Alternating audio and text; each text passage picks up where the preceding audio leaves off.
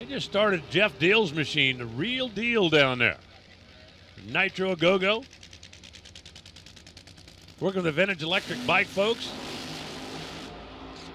Thought it sounded a little weird on the idle, but they don't look too worried about it. And if they ain't worried, why should I be worried? Well, here comes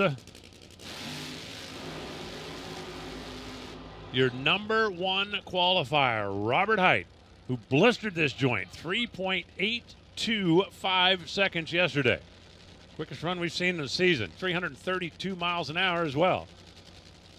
Robert for the Auto Club of Southern California, Power Solar, Chevrolet, Cornwell Tools, and all things JFR. Jimmy Prock, Chris Cunningham are on a mission this year. A big part of the year coming into this race, it's been Robert and or Matt. Between those two, they have been in the final round. At least one of them has been in the final round of every race except one this year.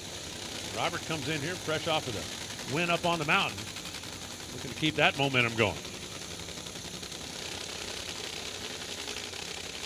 For those of you Jeff Diehl fans, Lisa is in a boot. Had a problem with her ankle that got squared away, and that's why she was not out there backing the car up. She's out there making the final adjustment for the folks at XL Drywall. And the real deal, can Jeff Diehl pull off the big-time upset and send the number one qualifier packing?